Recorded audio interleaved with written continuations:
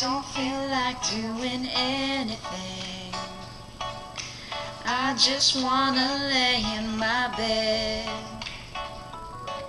Don't feel like picking up my phone to leave a message at the tone. 'Cause today I swear I'm not doing anything. Yeah, that's kind of how I felt lately. I haven't wanted to do anything. I haven't wanted to get out of bed. I've been actually quite busy. Ooh, did you hear my accent? I'm really, really tired, so it's probably going to come out a lot more. Man, there's a lot of delay on this. A lot more than usual. So sorry, it's probably going to be a lot more delayed than usual. I know a lot of people have wanted to hear about my trip. I posted about it on Mama Kitty Reviews a little bit. I didn't talk too much about it. There was a lot to talk about. It was 2 weeks, so highlights. We lost my future brother-in-law for about 10 hours the day we got there. We accidentally left him at the airport, and it was really scary at the time it was happening. I didn't say too much while it was going on because I didn't want everybody to be like, oh my God, you're such a weenie. But I was terrified we were never going to see him again. Something was going to happen. But now it's kind of a funny story because, he had to hop a train to come see us where we were at the villa because it was an hour away. 2 hours away? It was 2 hours away from the airport, and he ended up teaching other people how to ride the train. And the whole time we were there, anytime we went somewhere big, like a big city like Rome, we would be like, hey, brother-in-law, teach us where we're supposed to go, what we do. So it was kind of funny after that, but while it was happening, it was scary. When we did go to Rome, technically the second week we were there, and it was really the first week, but it was, I don't know, hard to explain. I'm too tired. It was only really supposed to take us like 2 hours to get there, and it ended up taking us 5.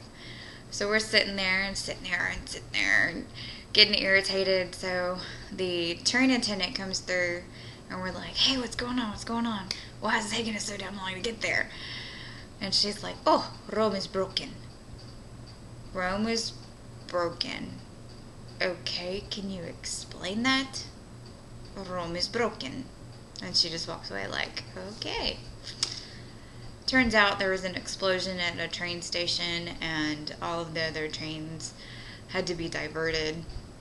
So it was kind of a big deal, but the whole Rome is broken thing was funny. So we made a big joke about it, blaming everybody else. You broke Rome.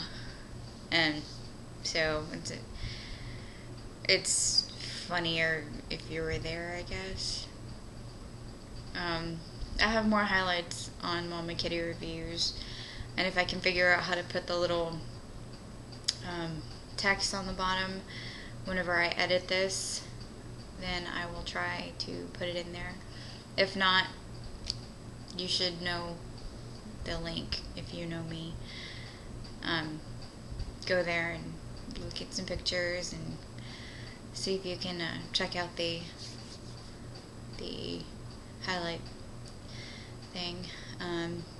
In other news, we are buying a house. I'm not sure when we're going to close because there were some issues with the inspection.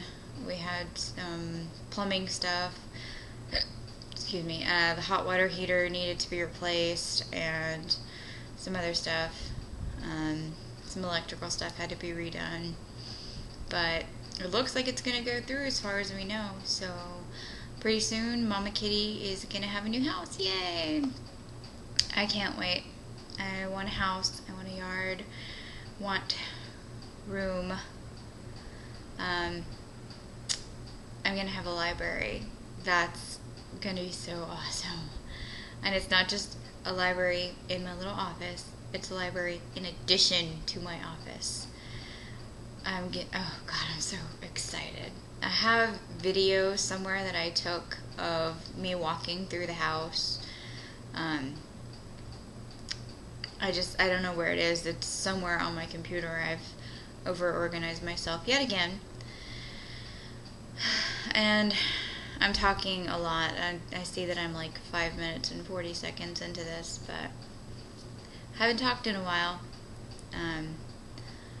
The reason that I'm doing a video blog instead of an actual blog is because the day before we went to Italy, stupid bird decided that she wanted to not go into the travel cage because we weren't going to be home for 2 weeks, and sent her to a kennel so that somebody else would take care of her.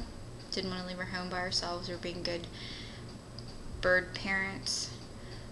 But yeah, she didn't want to go in, so she ate my hand. I don't know if you can see that real well, but that ugly, nasty scar is a result of 7 stitches because she grabbed a hold of my arm with her stupid little feet and chomped on my hand several times.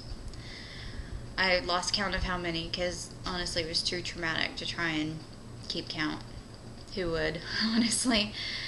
It was really awful. There was blood everywhere and lots of screaming, mostly on my part.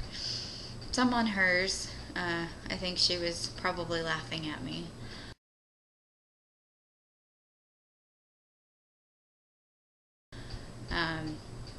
I punched her a couple of times. I kicked her. And I'm not advocating that. I don't do violence against animals, but I was trying to get her off of me.